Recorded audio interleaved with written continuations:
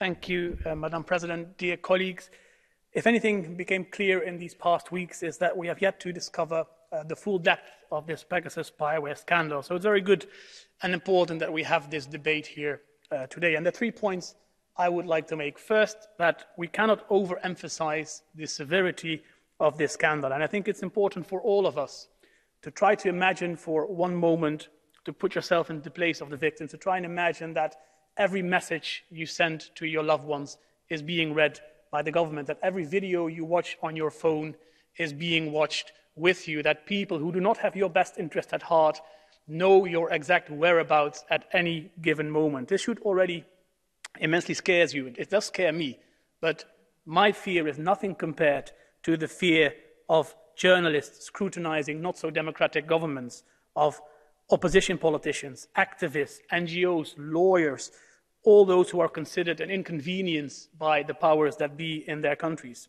And that is why it is important that this European Parliament will always stand behind and fight alongside the victims of these attacks, and that we do so with strength and vigor.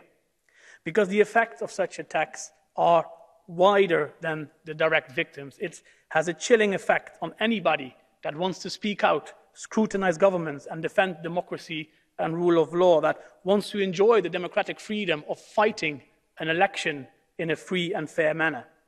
It directly undermines democracy and rule of law, and it cannot go unchallenged. And this is why the inquiry committee that will be set up in this House is a very timely and important step.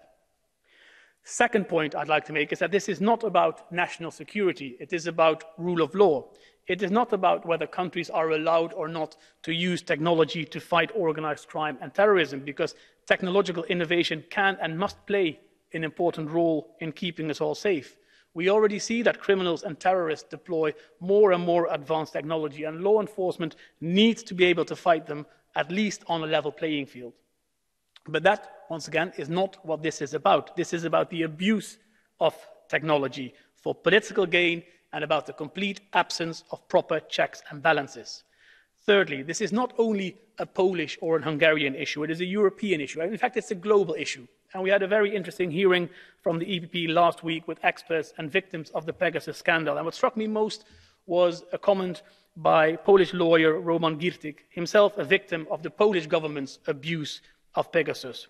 And he said that this was not about the victims. The victims, in his words, are the canary in the coal mine. They are the first symptom. They are the warning of a much wider problem. They are an alarm that rings loudly for everyone to hear. And the EU now must show that we have heard this alarm, and we must act upon the warning we have received and defend democracy and rule of law whenever and wherever necessary. Thank you.